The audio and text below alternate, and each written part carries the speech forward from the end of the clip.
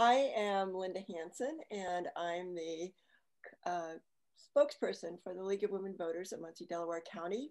And I want to welcome all of you to our speaker series, our virtual speaker series.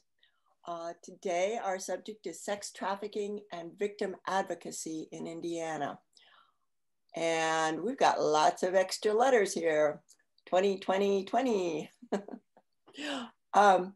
We have some announcements that I will make at the end of the program, but at this point, I want to introduce Kim Dowling, and if I could actually share my screen. Teresa? Yep, hold on, sorry. There you go.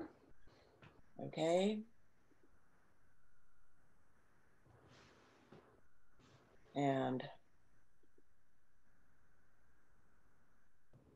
it's not letting me, there, okay. So I want to introduce only our first speaker, our one speaker, Judge Kim Dowling. She was elected to the bench in 2012, and you've probably had a chance to read this, but I want to remind you all. Linda, I can't hear you. Really? I can hear you okay, so I'm wondering if it's not her audio.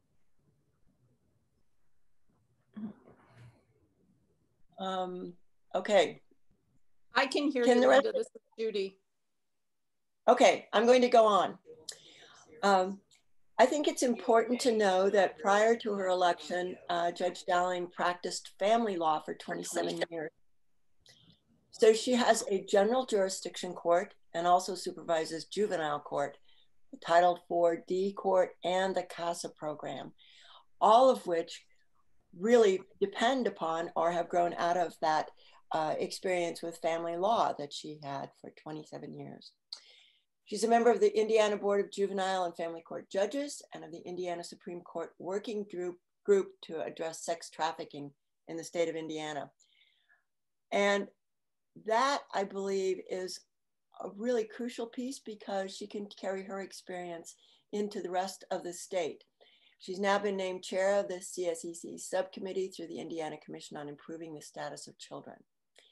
She's presented at national, good, I don't know what GDAI. Yeah, it's the Juvenile Detention Alternatives Initiative. Thank you. Sure. Conference on human trafficking, and has presented multiple trainings on human trafficking to the juvenile judges in Indiana. She's attended and presented at other national and state conferences. And there is more if you want to go from your link or from our website to learn more about Judge Dowling. But at this point, I would like to turn this over to her. I know we're getting the words from an expert, and we really appreciate you being here, Judge Dowling.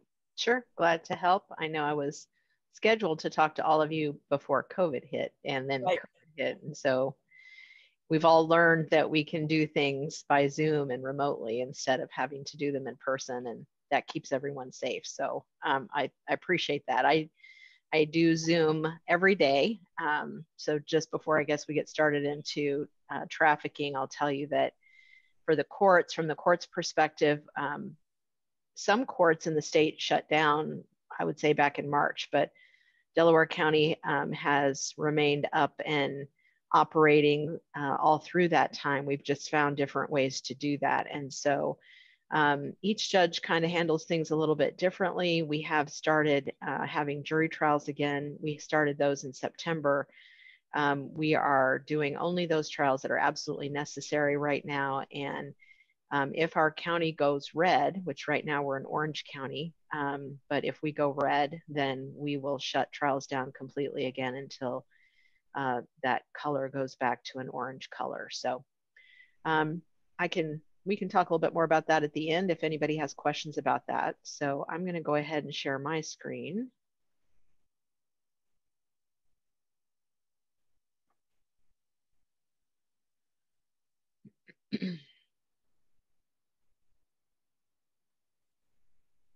All right, so you can you see here that I teach a lot with a woman named Tracy McDaniel. And when I present statewide, Tracy and I travel together, and we've gone to numerous counties in the state. I should have started keeping track at the beginning, but had no idea it would turn into what it's turned into. So Tracy and I have traveled the state. We've trained counties, their juvenile justice folks, so probation, law enforcement, the judges, their magistrates, DCS, so Department of Child Services, CASA, anyone in their county who touches the juvenile justice system, and have trained a couple of counties more than once just because of the turnover that we have. So I'm going to talk today a little bit about what we've been dealing with, a little bit about legislation, a little bit about what those red flags are, and just kind of what it looks like for us in the system. And I'm happy to take questions. And if you want to wait until the end for questions, that's fine. If you have a question as I'm going, please don't hesitate to unmute yourself and let me know you have a question. I'll be happy to take those as we go. So when we talk about human trafficking, there are two types of human trafficking. One is sex trafficking and one is labor trafficking. When I teach, and what I deal with mostly throughout the state is the sex trafficking component, but there is labor trafficking too. And a lot of what I talk about and teach about applies to both. The statutes have been separated out. I can talk a little bit about that when I talk about legislation. So sex trafficking is when a commercial sex act is induced. Now, this wording, there's a difference here. So let me say that if it's force, fraud, or coercion, that applies to an adult. But force, fraud, and coercion are not required for the prosecutor to prove if a juvenile is involved. And so we use the adult language here, but I want you to remember that that's not necessarily true for juveniles. So when a commercial sex act is induced by force, fraud, or coercion, or where the person induced to perform that act has not yet reached the age of 18. Labor trafficking is just what it sounds like. So somebody's recruited, kept, they're transported, they're obtained for their labor or services. And again, if it's an adult, it's through the use of force, fraud, or coercion. But again, if it's a juvenile, those things aren't required. And that's usually to pay off a debt. So, you've heard stories where people are brought over from other countries to pay off debt, but it's not necessarily that somebody from another country is here. A lot of times it's US citizens, and I'll talk a little bit more about that too. So what does it really mean? It means that someone is using force, fraud, or coercion, if it's an adult, that's not required for the juvenile, against another person to cause them to work or engage in commercial sex or labor if it's labor trafficking.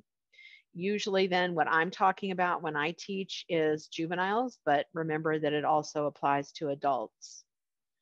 So Indiana Code 3542 3.5 1.1 is the newest version of the labor trafficking statute, I think. Let me go back. Nope, sorry. 1.1 is the sex trafficking statute. 3.5-1 is the labor trafficking statute. They used to just all be one statute, all lumped together. And 2 years ago, the legislature worked to expand trafficking and separate them all out. So a person who knowingly or intentionally, this is the adult statute, uses force, threat of force, coercion, or fraud to recruit, entice, harbor, or transport an individual with the intent of causing them to marry another person, engage in prostitution, or participate in sexual conduct, commits promotion of human sex trafficking, a level 4 felony. Now, the 1.2 statute, I believe it is the juvenile sex trafficking statute. And so the force, threat of force, coercion language is taken out. And then instead of it being a level 4 felony, it raises to a level 3 felony. We have basically 7 levels of felonies in Indiana. We start with murder, it's its own. And then we have levels 1 through 6, with 6 being the lowest. So 4 is right there in the middle. 3 is going to be one step above that. So 1 is kind of that highest level felony just below murder. And then 6 is the lowest. So prosecutors do not have to prove force if we're talking about a minor, and that then becomes the level 3 felony. Any individual can be guilty of committing trafficking of a child. There's no specific relationship required, but we see it in many different forms. So the most typical thing you would think of would be a trafficker, a pimp, a perpetrator who is selling children. But sometimes it's family members of theirs. So sometimes it's their own parents. Sometimes it's a foster parent. Sometimes it's an aunt or uncle. Sometimes it's a cousin. So maybe another juvenile. But sometimes it's also the child may be have gotten involved in either a gang, or it's gangs who are then trafficking and who are sucking these kids into the sex trafficking industry. Restitution is available to trafficking victims, and they may also have a civil cause of action to recover other damages from their trafficker. It's tied as the second largest and fastest growing criminal industry in the world, just behind the drug trade.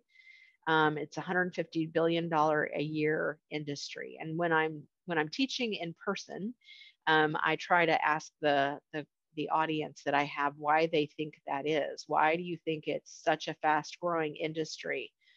And I'll just tell you, the reason is because children are a reusable commodity. And that's a really harsh thing to have to say and think about. But if you think of it in these terms, if you're talking about somebody who's in the drug industry, they're having to purchase either the drugs to turn around and resell, or they're purchasing the things to make the drugs then to sell, and then they have to reinvest that money. But children, they don't purchase. They manipulate them in. I'll talk about that in a little bit. But they manipulate them in. And usually the only thing they're having to spend money on is either like McDonald's, food, fast food, or things that are to further entice purchasers, but it makes the child feel wanted. So getting their hair done, getting their nails done, a nice pair of jeans, nice boots, that kind of thing. So they're not having to invest the kind of money they have to invest in the drug trade. And that's why it's such a fast growing industry. So 1.6 million children run away each year in the US. And 1 in 3 of them will be sucked into the sex trafficking industry within 48 hours of running away from home. And when I say run away, I mean run away. They're gone for at least 24 hours. I don't mean like when I was little and my brother threw a candy bar in a paper bag because he got mad at my mom and he walked down the street, but he was back in 5 minutes. So when I'm talking about running away, that's what I mean. They're actually runaways. And the average age into the commercial sex industry in the United States is 12 to 14. So if I'm trying to reach kids in high school, I've waited too late. I've got to get to kids in middle school. And middle schoolers are they're immature. They think they know everything. They're at that growing point where they think they know everything. They're not going to listen to somebody my age about the internet. First of all, there's a lot about the internet I don't know. I'm not savvy. So to talk to kids about the internet, they're like, smirking at me. And so I have to get people in there who are knowledgeable about the internet and talking with them and being able to further, teach them about what to look out for. But trying to get middle schoolers to understand what they're getting into is extremely difficult.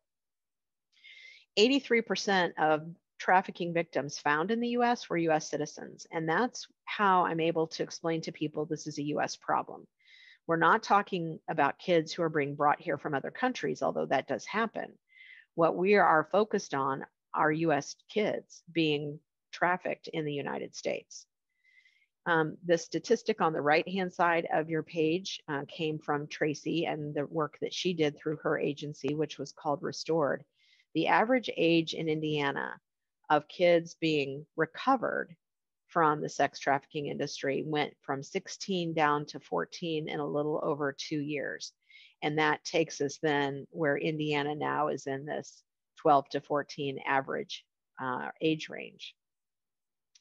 So as I said, 1 in 3 are recruited within 48 hours of leaving home. 80% of these kids that we recover have been involved previously with the Department of Child Services. 50% of them have been involved with the foster care system.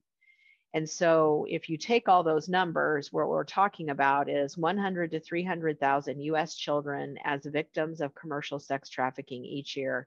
And that's according to NCMEC, the National Center for Missing and Exploited Children.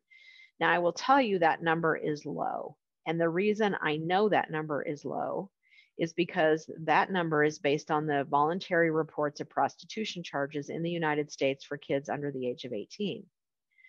What I can tell you from my own personal experience in dealing with this issue, even on a local basis, but on a statewide basis, working with Tracy, talking with other judges, is that most of these kids are coming into the system not because of prostitution charges, but they're coming in on other things. So a lot of times on the juvenile delinquency side, where they've been acting out in some manner, it might be an auto theft, it might be a battery, it might be something else.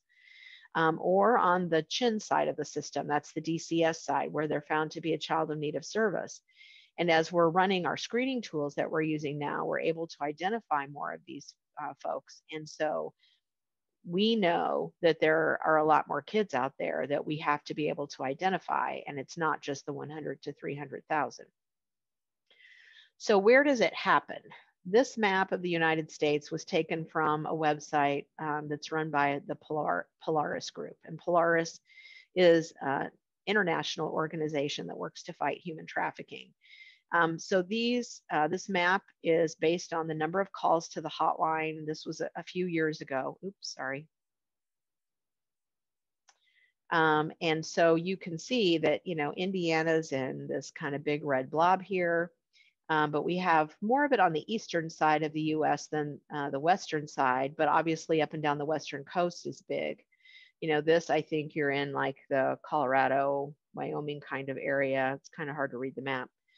So people ask, why is Indiana in such a big red blob? And I will tell you it's a couple reasons. Number one is that we see a huge increase in the number of reports of trafficking when we have large sporting events. And so obviously Indiana is known for several large sporting events. Besides having the Super Bowl several years ago, we also have, the 500 and the Brickyard, and then we have a lot of NCAA and basketball kinds of events. And so whenever you have those and you have a lot of people traveling in from out of state, you see the increase in numbers. You also will see that we are on a pipeline from Florida to Chicago, but we're also on I-70. And so while transportation is not required, we do see it a lot. And so we'll see Indiana kids being taken elsewhere. We'll see kids from other states being brought here. We see our own kids being trafficked in Indiana. So happens in a lot of different ways, but that gives you kind of a little bit better idea. The one big caveat, and the one thing that was such a surprise to me when I first started doing this work, is that victims do not self-identify. And, because I thought in the beginning, mistakenly, that if we recognized a child that was being trafficked, or we had a kiddo in court, they were going to say, judge, help me because I'm being trafficked. They will not tell me because they don't see themselves as a victim. That gets a whole lot into the victimology, which I may have left a couple slides in here, but I can just tell you that these kids see themselves as entrepreneurs. They see themselves as making money. They see themselves as independent. Once they are sucked in, once they are, victimized, if you will, by their perpetrator, it's extremely difficult to break that cycle for them and to get them through the services they need. Lots of times what we see is these kids are runners. They're going to run, and we know they're going to run.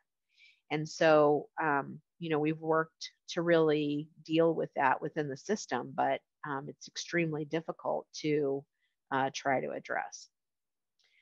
So here are some of the myths that we deal with, that children choose to enter the sex trade. That's absolutely not the case. That only girls are trafficked, also false. We deal with boys as well, but we do find the girls more than we find the boys. And I've really struggled with this over the last few years. Why are we not finding boys? Why are we not recovering boys? What I have found and what I learned at one of the national conferences I went to is that for most boys that are involved in trafficking, their first sexual encounter was through online gaming.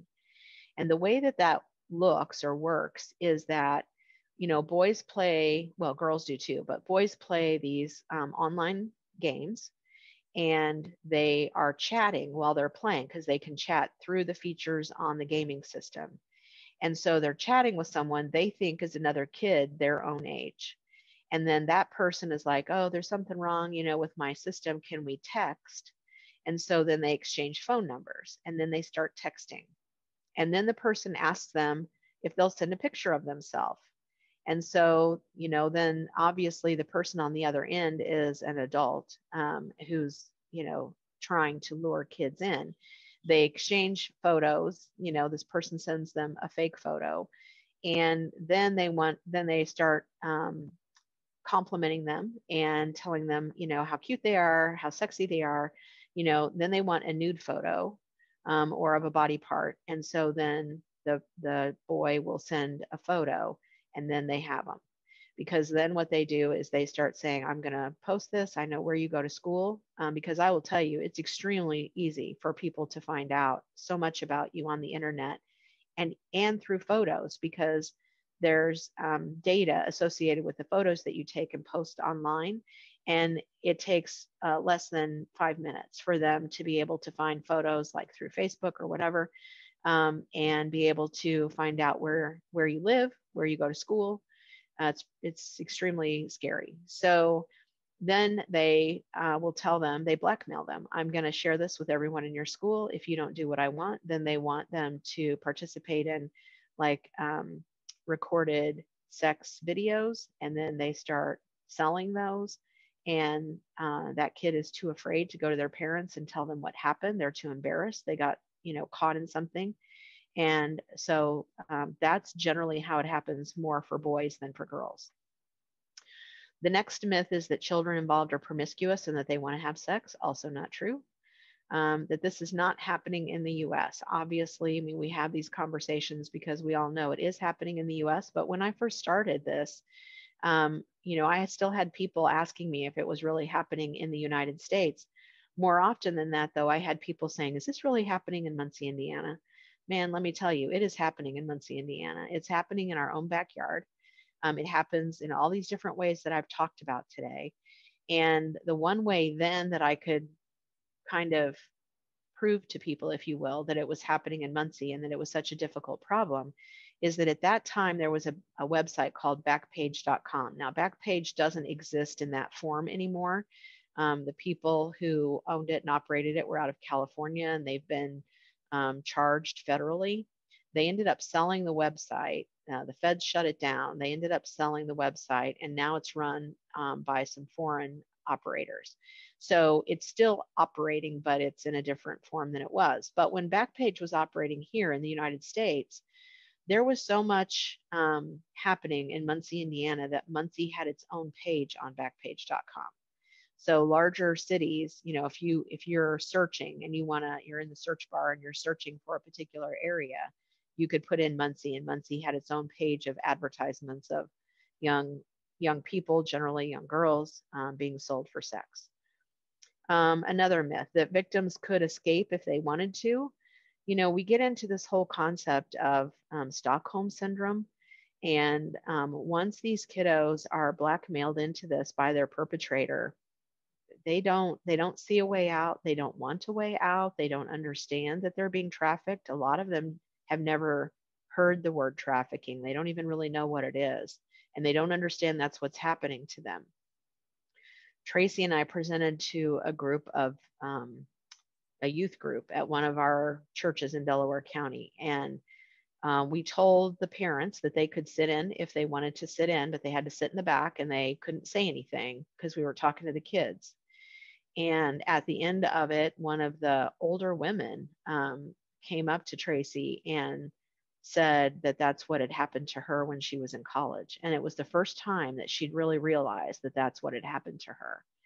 And so it's just something that, you know, people don't really, they don't understand the concept, and kiddos don't get that that's what it is.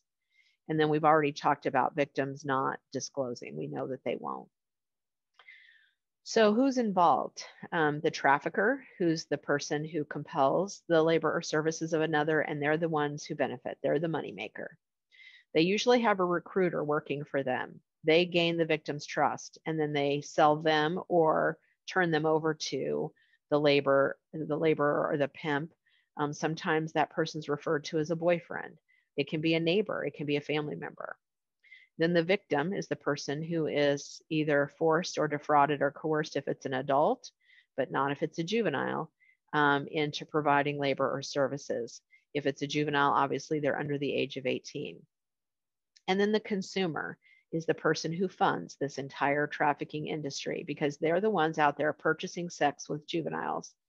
And Tracy puts in here, they're often unaware that someone is suffering. I mean, that's probably true. They see this as, you know, no big deal, chip off the old block, I'm just having sex, you know, this person wants to be with me, blah, blah, blah. The consumer drives this, and I'm going to talk a little bit more about that as we get into the legislative portion. So here's how pimps or perpetrators, traffickers, if you will, control. This is how they recruit. So most of it I'm going to tell you is online. It's either through Facebook or an app called Kik or Snapchat or Instagram. And there are advanced, if you will, applications of, I think it's Instagram, that the kiddos can like pay money for. And they have, you know, it's a more advanced app than the basic one that I would use just to, you know, share my posts. It's a lot of times gang related.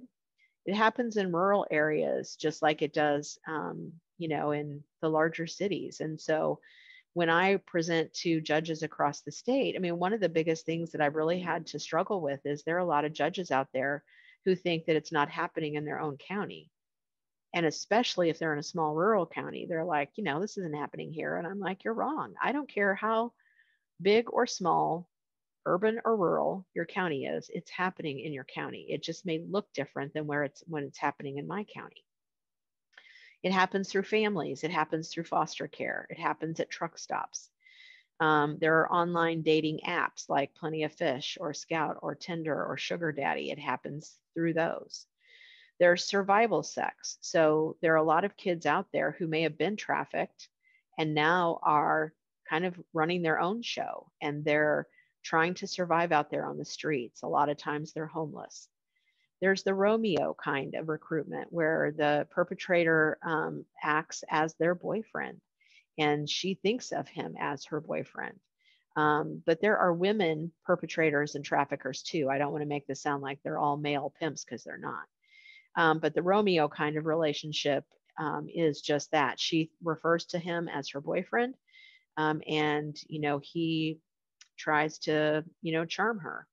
There's the gorilla pimp, which I kind of call the opposite of that. So somebody who is scary and mean and loud and will beat the holy crap out of her if she doesn't do what he wants her to do. There are strip clubs where it happens. There's online advertising. It happens through like models and music videos or recruiting. So somebody's out there pretending to be, you know, a producer, if you will, and trying to suck kids in that way. Tracy talks about track and blade. I don't know a lot about that, but it also happens, you know, just out on the street. So I was shocked when I first started learning about all this. There are books out there that teach people how to be a pimp, and you can buy them on Amazon, which was quite a surprise to me, but I guess you can buy pretty much everything on Amazon. So this is a direct quote from a book called Pimp Control. The Pimp Game, an instructional manual. It was printed in 1998. So here's the quote. You'll start to dress her, to think for her, own her. If you and your victim are sexually active, slow it down. After sex, take her shopping for one item. Hair or nails is fine. She'll develop a feeling of accomplishment. The shopping after a month will be replaced with cash. The lovemaking turns to raw sex. and she'll start to crave intimacy and be willing to get back into your good graces. After you've broken her spirit, she has no sense of self-value.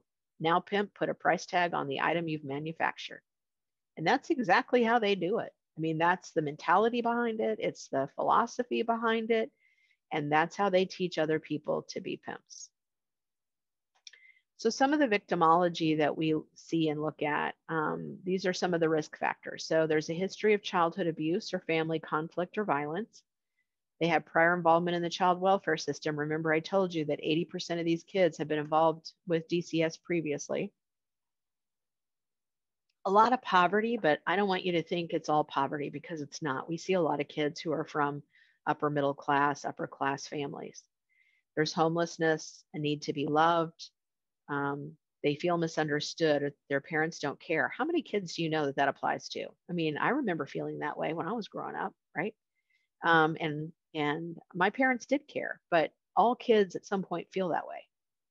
They want independence. They'll test boundaries and take risks, and they're attracted to consumer goods. I mean, when I go through this list, this is like every kid I know. And so these kids are at high risk for this. Some of the health indicators that we see: they've had neglected healthcare needs. There's signs of physical abuse like bruises, black eyes, burns, cuts, broken teeth, multiple scars.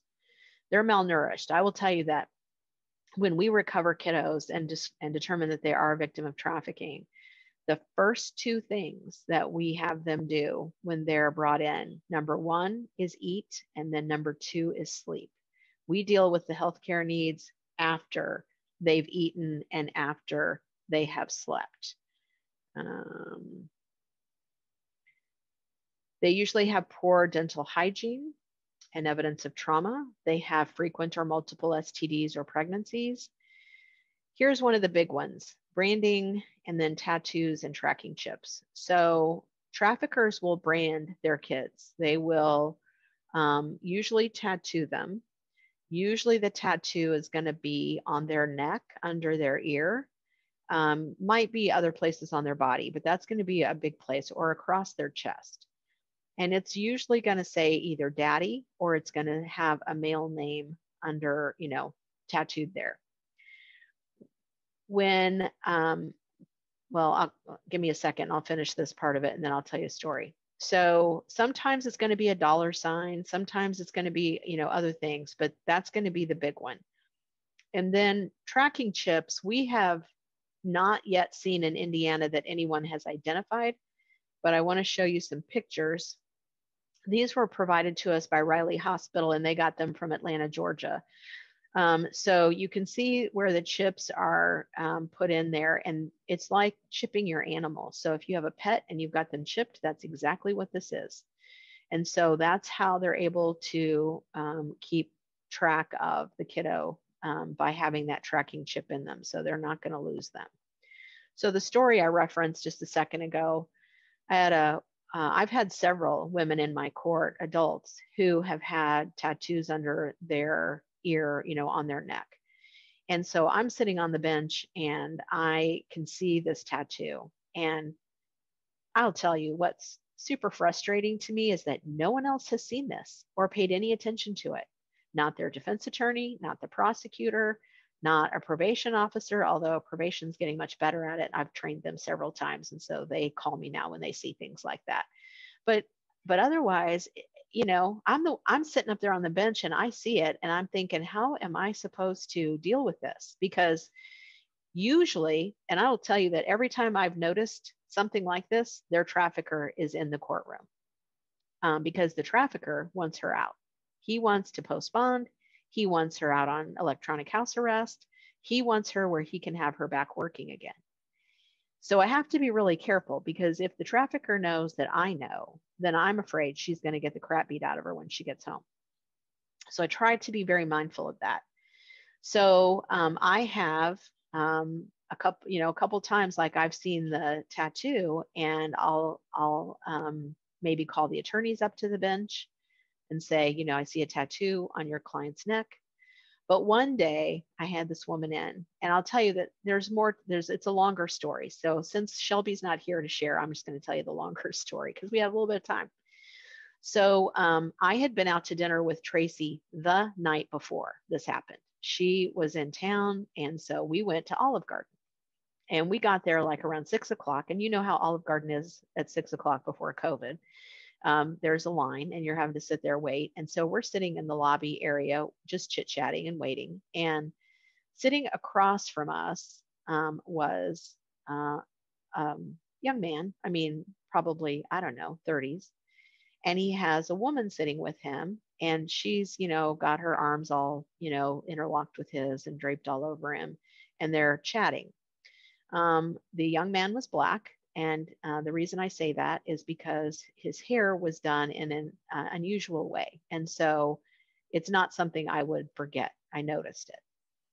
So the next day, I'm sorry. And so while we're sitting there, Tracy kind of, you know, nods that way and says, he's her trafficker. She goes, I can just tell, you know, and she's been doing this work a long time and she's a mental health professional, and I believed her. But, you know, at that point, I'm like, oh, interesting. Okay. But there wasn't anything we could do about it. So I go into court the next morning, and I mean, I scan the audience area, if you will, kind of the gallery behind tables. But I really just do that to make sure that nothing hinky's going on and that we're all safe. But I didn't really pay attention to faces or hair. And so one of my, if you will, regulars, she's in, I don't know, I mean, I've seen her a few times, is sitting at counsel table with her attorney, and she's been picked up on a probation violation. She wants to get out of jail while her case is pending. And her attorney is asking me to let her out on either electronic house arrest or just, you know, on her own recognizance. And she says she has what I call diarrhea of the mouth. She just starts talking and she doesn't shut up. And so she's talking and she's telling me that her daughter's there in the courtroom and her daughter's pregnant. She wants to get out so that she can be there when her grandchild is born. And she kind of, you know, head nods towards her daughter. And I look up and her daughter is sitting with the guy that was in Olive Garden last night. And her daughter is not the woman who was sitting with the guy in Olive Garden last night. And her daughter is pregnant and she's looking all friendly with that guy. And I'm like, oh my God, Tracy was right, number one. And number two, he's their trafficker. So he's trafficking pregnant girl. He's trafficking mom. And I'm thinking, what on earth am I going to do with this? And so mom had a tattoo on her neck, the defendant, under her ear. And so remember I said she had diarrhea of the mouth and she was talking. So while she's talking, normally I'd probably shut her up, but she's talking and I'm trying to figure out what the tattoo says. And so I'm looking and I'm straining, and you know, I mean, you guys have probably either seen pictures of the courtroom or been in our courtrooms to observe. If there's some distance between the bench and counsel table. So it was not an easy feat for me to figure out what that tattoo said. But I finally figured it out, and it said P-I-M-P, pimp. That was the tattoo. And so now I'm intrigued. Now it's like, okay. So I say to her finally, after she's, you know, yammering for quite a while, I said, ma'am, that's an interesting tattoo on your neck. What does that say? And without missing a beat, she said, power in my prayer. That stands for power in my prayer. P-I-M-P, power in my prayer. It stands for power in my prayer. And she just kind of kept going like that. And I'm chuckling to myself. I'm like, wow, that's her story. And she's sticking to it. I said, ma'am, it doesn't say power in my prayer. It says P-I-M-P. And she goes, right, power in my prayer. That's what it stands for. And I'm like, okay. So we went on with the case, but that's not the only case that's happened with for me as with adults. And again, like juveniles, those adults are in my courtroom on other stuff, not prostitution charges, for other things. But I'm able, in knowing these red flags, to be able to pick some of them out anyway. So here are some of the red flags that we're looking for. They may have false identification on them. They have the branding or tattoos, so the names, numbers, dollar signs. Sometimes they're on their chest, fingers, or lower back, in addition to being under their ear or on their chest. There's inappropriate clothing for the occasion or time of year. They appear to be malnourished, They may be a frequent runaway, past or current homelessness. There may be gang affiliation. There may be current or prior suspected prostitution. That youth might be unfamiliar with the area. They're submissive or fearful. They don't speak for themselves. You know, somebody else is speaking for them. Some of the other red flags, they acknowledge exchanging sex for money or goods. So again, they don't know or see that as trafficking, but they might acknowledge exchanging sex for money or goods, and they don't get that that's trafficking. They might be advertised on something like Skip the Games. We used to say that was Backpage, so now the big website is Skip the Games. There may be an adult other than their parent speaking for them and is controlling. There may be an older male in their company, but not related, and they identify as a boyfriend. Someone other than the youth has control of their identification. They may have been recovered at a hotel. There's a prolonged period of absence from home without explanation. They're a runaway, could be from foster care. So some of the challenges that we face from the foster care system, this is how a kid is conditioned for trafficking if they're in foster care. The money is provided to the caregiver in foster care, and they're used to being that paycheck. It's for the foster parent's personal use, and it equates to earning for the exploiter. They're used to being placed in numerous places. They don't learn to reconcile after an argument. If a kiddo has an argument in foster care and it's a blow up, the foster parent's calling DCS. DCS is moving that child. So that's not a healthy way, you know, to deal with these kinds of situations. And these kids who are in foster care have been through such trauma. And so, you know, they're also in counseling when they're in foster care, but it seems to me that we need to do a better job of teaching reconciliation after arguments than just moving them. So they don't establish relationships, and they're accustomed to being isolated. All of those things condition a child for being trafficked. So here's the big challenge, and I took out a bunch because I thought Shelby was going to be talking today, but the biggest challenge that we face in legislation today has to do with the purchasing. Remember, I told you that purchasing drives trafficking. If we didn't have so many people purchasing sex with juveniles in our own community, in our state, in our country, this would not be the problem that it is, because the only way that traffickers make money is selling those kids to people wanting to have sex with juveniles, right? If you think about that. And so in Indiana, a trafficker faces that maximum 3 to 16 years if they're trafficking a juvenile, but a purchaser faces only 1 to 6 years because it's a level 5 felony. And so in Indiana, if somebody's purchasing sex, they get charged with a level 5.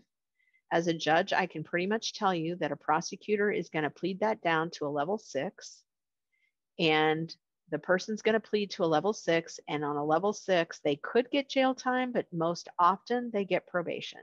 They get a suspended sentence and they're put on probation. And so how many people are going to be discouraged from buying sex with a juvenile if they know that they're just going to get probation time? They're not. For the last 3 to 4 years, I have been working with a group of legislators trying to get this changed. Sue Arrington has been wonderful, Melanie Wright, wonderful, Tim Lannon, wonderful, trying to help me get this changed.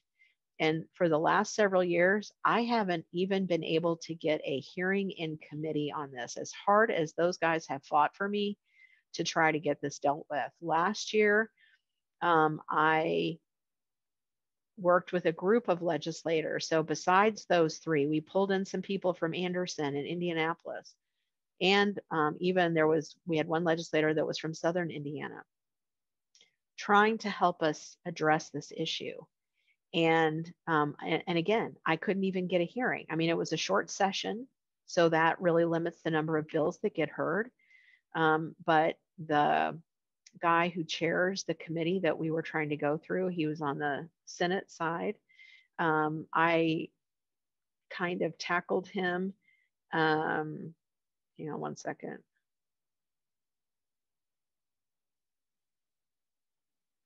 I approached him at a reception that I was at and introduced myself and explained, you know, what was going on and that he had the bill and that I needed a hearing in committee on it. And he shut me down. I mean, he was nice, but he shut me down. And he's like, I can only hear so many bills. And there are just several other things that are more important this session. And I'm like, how can you say that buying sex with kids in Indiana, who's your kids, is not more important than something else? And he was like, well, they're not going to be put in jail. And I'm like, that's what I'm trying to do here. You know, what we're trying to do is add what's called a juvenile enhancement, so that, you know, that it's a level 5 felony, but if you're purchasing sex with a juvenile, it would be raised to a level 4, so that they wouldn't get pled down to a 6. We wouldn't just be looking at probation. We would be taking this more seriously. And I could not get him off dead center. Never got a hearing on it last year. So went back to the same group of legislators this summer, because I got that group together, and we've met the last 2 summers. So we met again this summer on Zoom. And so we decided that maybe the way to go would be for me to reach out to the Chief Justice of the Indiana Supreme Court. And she's very supportive. And I emailed her and I explained the situation. She knew last year that I was working on it. And I explained to her what was going to happen this year if we couldn't get some help. And basically what was going to happen is that the same legislator who submitted the bill last time, which is Mike Crater, and he's from the Indy area, that if he had to submit it this year, it would get referred to a summer study committee. And that's all that would happen. We wouldn't be to the summer study committee until next summer. And so we would be a year further down the road. So the Chief Justice emailed me back, and she set up a meeting with me and Representative McNamara, who's also from the Indy area. And she chairs the same committee, but on the House side. And so, so we did a Zoom phone call, the 3 of us, and she agreed to put me in her summer study committee this summer. So we made it out of summer study committee, which helps us. It goes a long way toward then a vote on the Senate side, because Senator Crater is going to reauthor the bill and resubmit it. So hopefully this year we'll be able to get our juvenile enhancement on that statute. Sorry, that was kind of a long story, but so that you understand what's going on, that's what's going on. And that's our current issue. That's our current fight. So we'll see what happens. Some of the other things that we're working on, that committee that you read in my bio that I chair, is the subcommittee through the Commission on Children. So commercial sexual exploitation of children is what CSEC stands for. And so that's our committee name. We have developed a juvenile probation screener. We're in the process of tweaking that right now. We have developed quick indicator tools. We've developed them for the education. So teachers, they have their own tool, and that's on their state website. We've also developed one for the healthcare industry, because while I told you that 80% of these kids have been involved in the welfare side of the system and 50% in foster care, 90% of kids see a healthcare professional while they are being trafficked. So we knew that we need to get to the healthcare industry and train doctors and nurses on this. So I did a training for Ball Hospital several years ago. I did a training for the Open Door Clinic a couple years ago. And we've also trained EMS through some of the trainings they have. And then we have quick indicator tools also for law enforcement. We have trained law enforcement here locally. Honestly, it probably needs to happen every couple of years. There's also training on the law enforcement on their state website. We have pilot counties that are piloting that juvenile probation screener. We're now up to 11 counties, and our goal is to roll that out to the entire state by 2022. So there's some numbers that you can contact if you believe someone is a victim of human trafficking. And I'm going to stop my share and I'll open it up for questions. If you have a question, just unmute yourself and let me know what your question is. Kim, would you share those numbers for contacting so that we all have them available? Yep. I'll go ahead and share it again. And maybe we could put it in, and we could put it in our newsletter. Yep. So let's do this. I'm going to do this and I'm going to put it in my chat. Okay. And all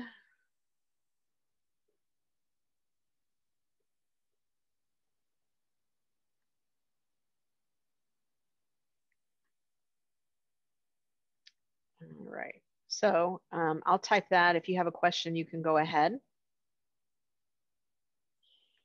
What committees out of the legislature in the House and then in the Senate would hear this first? Well, the committee we got through the summer study committee, so I don't have to go through another committee now, I don't think. But the bill won't the bill have to be heard in committee? Well, that's probably a good point. I'm guessing it would be courts and criminal code then. Okay. And so starting on the Senate side again, and that's the person last year who was not nice to me. But now that we've made it through summer study committee, I think that gives us the in that we need. Okay. And so we need to look for a bill number. And the reason I'm asking that is that the league can help to track what's happening with the legislation and get people to write to their legislators for support. Right. Yeah. And I don't have that yet. I won't know it probably until December, I think. Okay. When you know, would you mind emailing me? I will. Yeah, I will. That would be great. And we'll get it out. Okay. And I put in my chat box those numbers. Thank you. Yep, you bet. Other questions? Yeah, well, this is a comment. This is Julie Mason. How is everybody doing? Julie, how are you? Fine, thank you. My experience with sex trafficking, it has to do when I lived in Reno, Nevada. Well, I didn't live, I lived in California, and also when I was in Europe. Bottom line, this is just my comment. I think a lot of times the reason why it's difficult to get legislation or any kind of change in laws is because people in higher places are the ones who participate in those activities. Oh, absolutely. That's absolutely true. So, yeah, I mean, one of the reasons that kids don't want to trust the law enforcement officer, the judge, their probation officer, is because it's been judges, lawyers, prosecutors, legislators, firemen, policemen who have purchased sex from them. Exactly. So, yeah, they have no reason to trust me or, trust anybody in the system. So yeah, thank you, Julie. That's a very good point. Yes. And one thing you had mentioned, like sporting events, people, it's an excellent media for people to come in for prostitution. Really, it's anything with a large group of people. It could be going to a conference on, I'm going to make this up, but it sounds bad, for all ministers of a certain church group. Absolutely. The groups, sir, I forget what you label them as, those professionals, it is truly a profession. Like you and I have a job we go to. Yep. It is truly a profession. They study the art form of it. I mean, I wouldn't say it's an art form, but they study like it's a science, and they know exactly what they're doing. Yep. There was the incident when I lived in Europe, especially in Belgium. For the longest, this was back in this was back in the late 90s. You would see these signs across the highways, advertising. But this was dealing with little children, though. These were, sex offenders were little children. These little children, like, elementary school students were missing. And then, I mean, they were everywhere, always on the highways. We got to find out what's happening to these kids. They're being kidnapped. And then when we found out what was going on, we found out who was in the service. I mean, who were the users of this service. They were primarily, don't get me wrong, were lawmakers. Absolutely. And, yeah. I mean, why do it's like, there's a part of me that's super frustrated about not being able to get hearings in these committees and stuff. I mean, you know, yes, I'm jaded. Yes, I am, you know, I look at the negative side of this sometimes, but, you know, it does not get past me that, you know, there's a component of that to this. Yes, yes. And also something I wanted to mention to you too. Because I did go to Reno a lot, they had a lot of, because of the casinos, but also they had a lot of what I call community events. The community events could be, street vibration. So there would have to be thousands of people that would come in on motorcycles, to this event. Or it could be really when it comes down to anything that's going to draw people from other communities to come in, that's when all this sex trafficking, prostitution, drugs happens. So it's not just at negative events or sporting events. It's anything that draws people that I forget what you call the people that control the whole group. Where it's going to be a large drawing of people. Yeah. So I mean, conferences, conventions, any of those kinds of things where you're drawing large crowds, it's going to happen. You know, and one of the other statistics that it's not my PowerPoint, but that I've learned when I talked about, you know, boys being trafficked too, 35% ish of the people who are purchasing sex with boys are women. So this isn't just a male thing. This is a female thing too. Oh my gosh. Yeah, I know. I mean, there's just so much out there that that I've learned, honestly. Yes. One thing I want to mention too, when I was in Reno and I was talking about the street vibration. So bottom line, people come from all over with motorcycles. And literally the advocates for sex trafficking went to all the various churches during that time to let them know that this is going on. It's going to be lots of people. So please help us if you see anything that doesn't seem correct. Because what was happening during this time period, the churches would open up their churches for people to come and eat and fellowship. And of course, they could see these things going on there too, because those people would bring those children or adults to those events too. Absolutely. Yeah. So thank you for letting me sharing that experience because. Oh yeah, absolutely. Thank you, Julie, for sharing. Yeah, there's things underneath our notes, like you said about the tattoo. We don't think anything about it, but there are evidence. We just not aware of them to see that it does exist, and we need to be more aware so that we can help because we don't know. Absolutely. I'd like to comment that in our current political climate right now, there's a whole group of people that believe there's a conspiracy for child trafficking right now. And I see a lot of posts on Facebook where people are warning that children are being literally plucked out of backyards and things like that. And I think the danger in buying into that is that people are totally blind to the really vulnerable population of children in our midst. A lot of us don't have contact with foster children, or I'm a nurse and I worked in mental health for a while. We had a in-house adolescent unit. These kids are in and out all the time for suicide attempts. And when they're back out, they don't have anybody to protect them. Nobody. No, they don't. There's so much about our system that's good, but there's so much about our system that's broken. I mean, we need so much more in terms of mental health services for kids, especially. I mean, for adults too, but we just have, so little for kids these days. And there's just, I'm gonna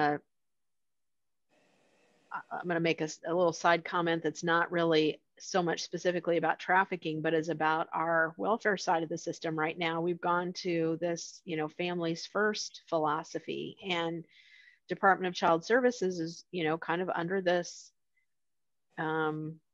directive, if you will, where, they're supposed to try and keep kids with families first. And in theory, that sounds good, but there's a reason kiddos are being taken from their homes. I mean, I don't like separating kids from their families, but it's necessary in a lot of cases. And so now instead, they're just sending them right back in. And, with trafficking, that's one of my biggest concerns, is that they're trying to get them right back in. Well, if it's their parents who are trafficking them, you're putting them right back in that situation, and they are not going to tell you or me that that's what's happening. So there's so much that we really, really, really have to be vigilant about, because the system itself is not being vigilant. I agree with you. And hi, this is Stacey Ingram. Could you expand on that a little bit? Yeah. I'm kind of interested in what happens to the people who are trafficked. You mentioned that one of the things that happens to them is that some of them end up homeless after this. And yeah, I think that getting them away from the traffickers is only half of the story. And I don't know what happens to the other half of the. Yeah. I mean, we could talk about this all day, literally. I have to guard myself when I start talking, because I could go on for hours. So because it happens in so many different ways, we're trying to, provide services to kids as a result of all those different ways. One of the things that I really fought hard to do and was able to accomplish was I worked with the Youth Opportunity Center to open a separate facility. And so it's called True Harbor, and they have a separate campus from the YOC. It's in Henry County. And it's just for girls, and just girls who are victims of human trafficking, to provide them with services specific to trafficking. It is the only facility like it in Indiana. There are some other facilities like it in other states. And so it's been open now for a couple of years, but we're already seeing some reduction in the number of kiddos who are being placed there from DCS because of this Families First directive, if you will. Hang on one second.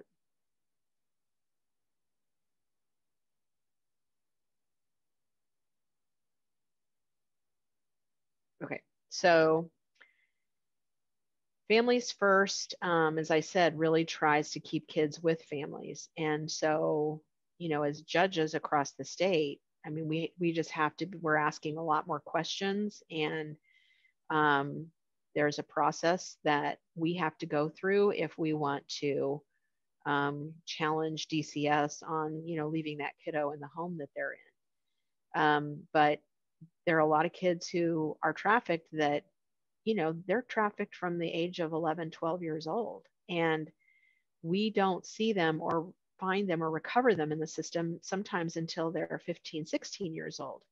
So if that happens, then they are so ingrained in it that trying to convince them that they're a victim is next to impossible. Once they reach the age of 18, I can't force them into services anymore. And so I still utilize services of people like Tracy to interview those young women when we find them. And, like I have them as an adult in my court, and I can call her and say, look, I've got a 22-year-old who I know is being trafficked. And, Tracy will arrange an interview with them, and we'll offer them services. We'll offer them a way out. But I've not yet had one who's taken those services.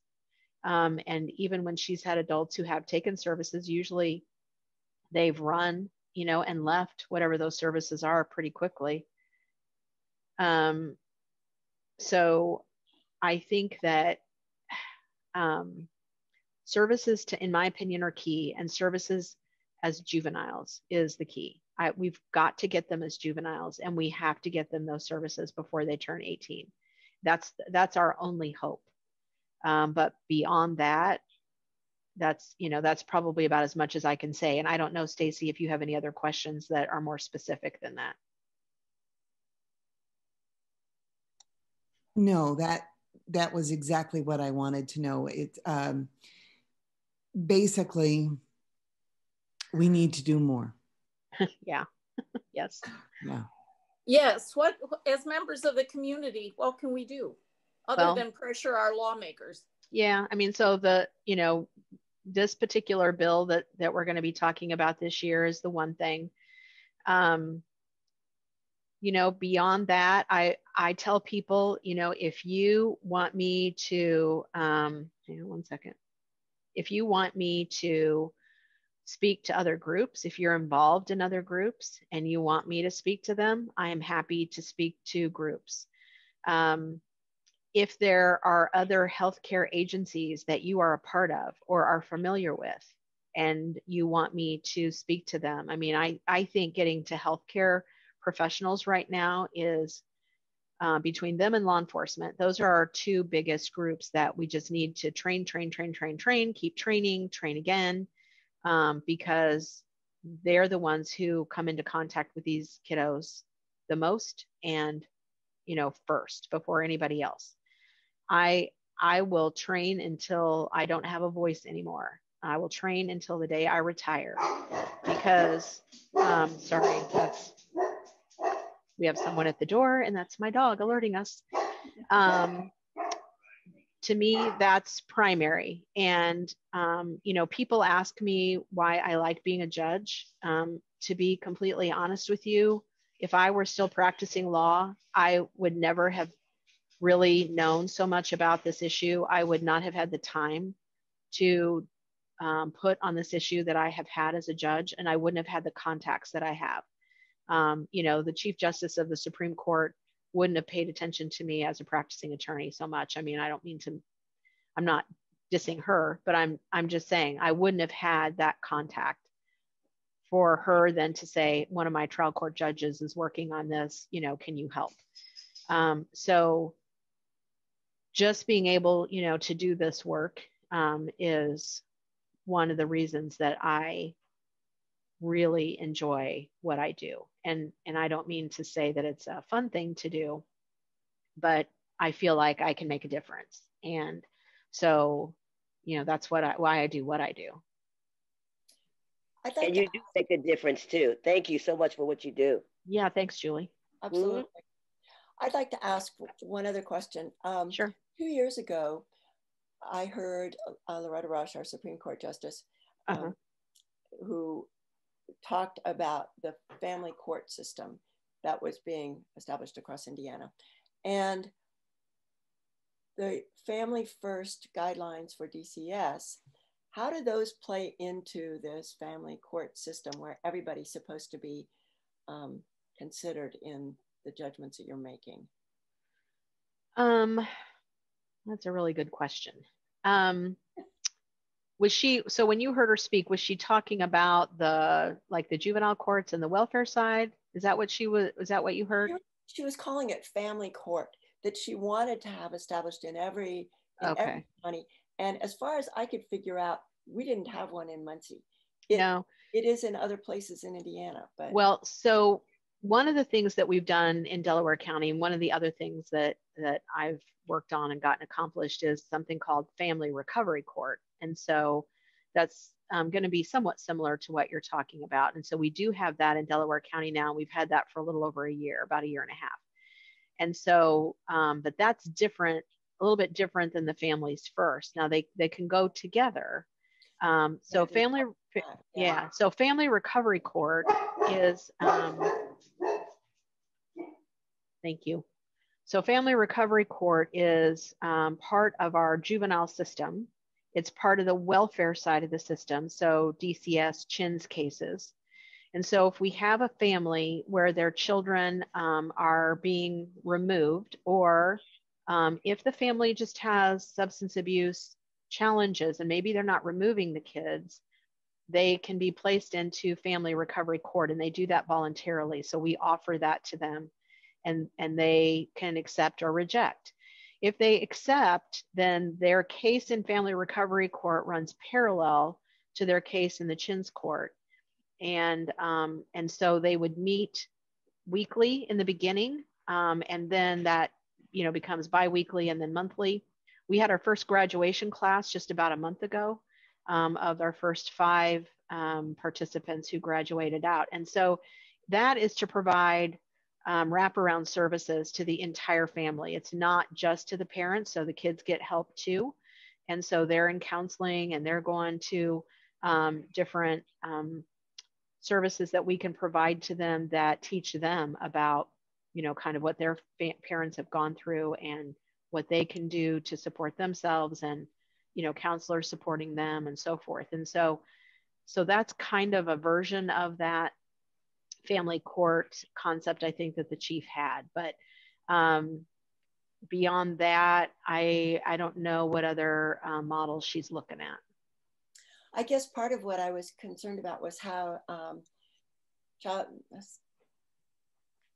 of Child Services, DCS, intersects with the court processes, because if they've got family first as their guideline, and that's not necessarily helping the kids who might be trafficked, somewhere that support has to come for the whole family and get, you know, yeah, and DCS can provide services to them. You know, they're keeping the kids in the home, but they can still provide services, and those are still paid for out of the DCS budget and so forth. But my fear and concern is that we're not keeping eyes enough on those kids in those situations.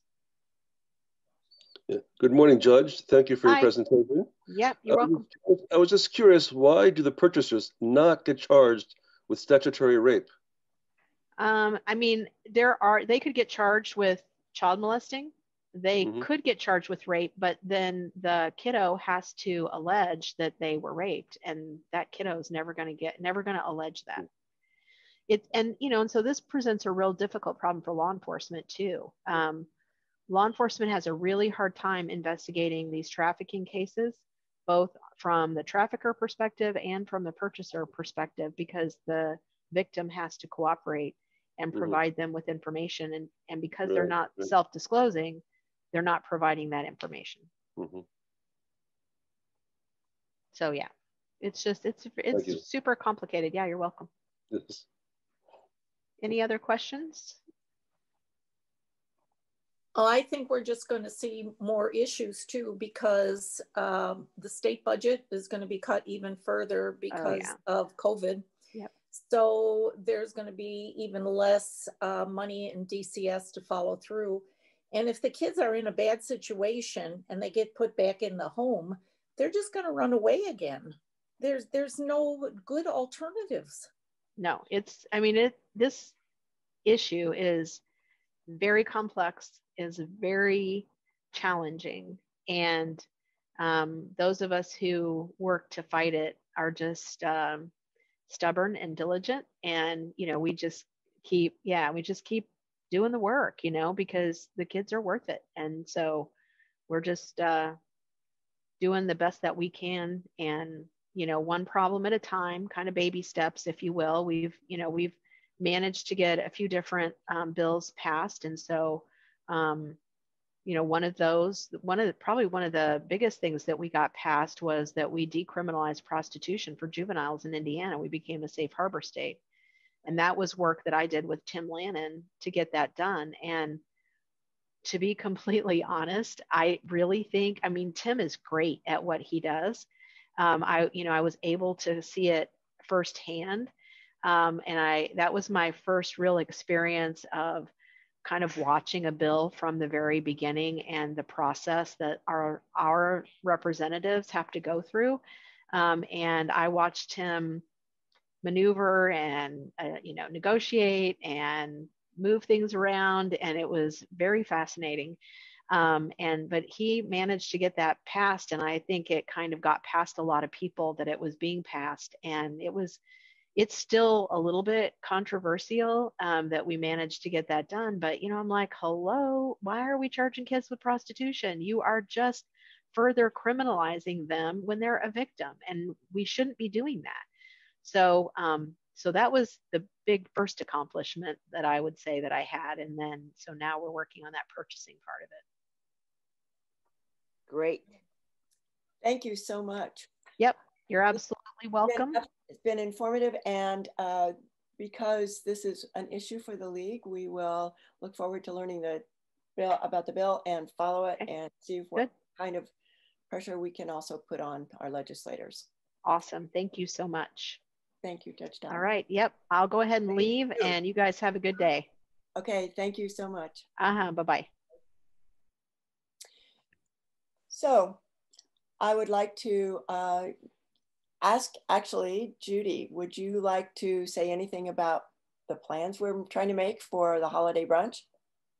Good morning, everybody. I'm Judy Capone, and I've contacted 3 of our state House representatives and asked them to come on December 19th to speak to us. I haven't gotten a response yet, but I will keep after it, and I'll get the message out to everybody in plenty of time to plan. January's meeting is with the AAUW. They plan the agenda for that meeting. But I just wanted to tell you, I do have Angela Adams, the immigration attorney, that we had to have a last-minute cancellation last month. The day before she was going to speak, she had a terrible fall and suffered a complicated leg fracture. So she's agreed to try again in February. So we've got her booked for February 20th. That's it for me. I will keep everybody posted on the newsletter and send out blurbs when we get that finalized. Thank you, Judy. So we have our program scheduled. We have more information coming out in our newsletter in the next day or so. And I would suggest that you all look at our new website. There's a lot of information there. The calendar will be up there. Our website is still lwvm-dc.org. One of the things that I want you to look at in the newsletter in particular, we have formed a social justice committee. It's new. Its second meeting will be November 24th. You can read about that.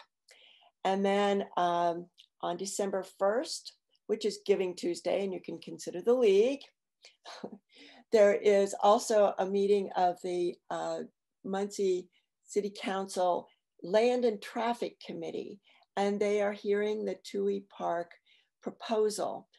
And there is opportunity for people to speak. It will also be live streamed on the City Council website.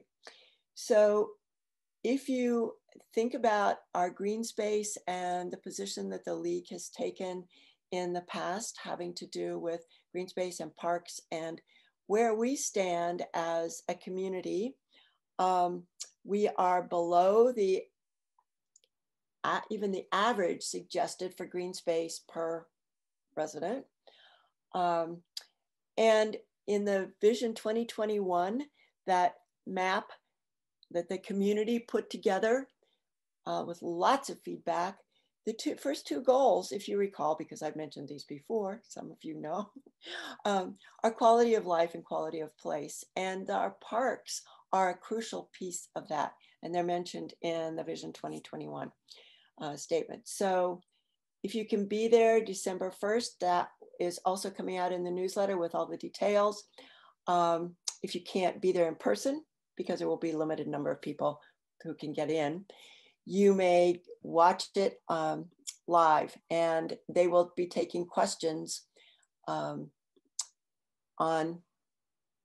Zoom. So you'll be able to see what's there and be able to ask some questions. Again, holiday brunch, December 19th, that is with AAUW, and then our second joint meeting, as Judy mentioned, will be in January with them. So we sort of trade that off.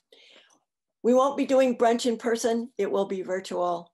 So we'll try to remind you all to have coffee and coffee cake or something else with you when you do, some fruit. So at this point, I would like to thank you all for coming, for being here for this program, and we will keep you up to date on how to follow through to support this bill on the Juvenile Enhancement Bill. Okay, thank you so much.